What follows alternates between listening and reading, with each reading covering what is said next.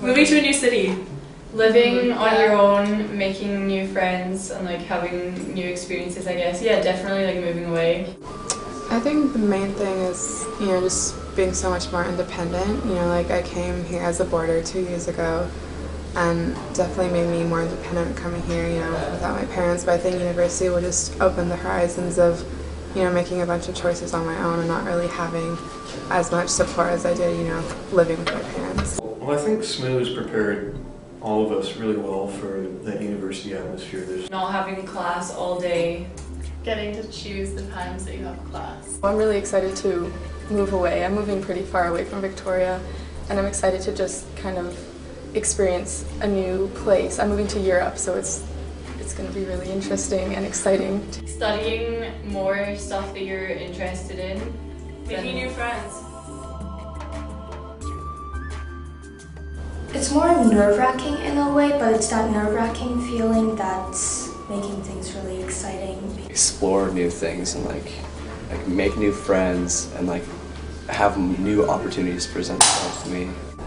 Well, to be honest, I'm not really concerned about it. It's an adventure. I know I'm going to have fun. The education is going to be probably exceptional.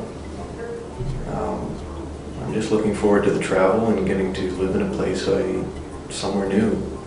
You're just living on my own, like finally being out of the house, just away from school. I'm excited to take some time off and go traveling and just... You have to do other things to keep yourself balanced. You can't just think about, oh my gosh, like I don't like my major, I don't like my classes, Do other recreational activities that will interest you and make friends and stuff.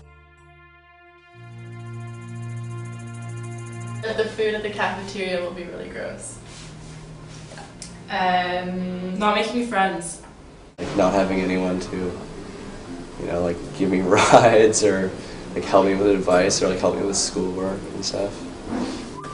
I think first year especially it's kind of stressful because this year we were kind of testing out our options on what we want to study and what we want to pursue as a job. Well, if I'm feeling really sick, if I feel lonely, if there's something that's troubling me, I can't go home. Well, this is not like one of those camping trips where we're away from home for 5 days and you just happen to be a 3-hour drive from home.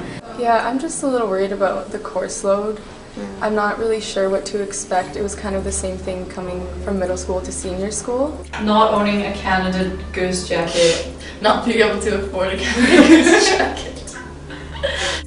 Getting locked out of my room. Yeah. Not being able to find the class. Being cold. Getting lost in the city.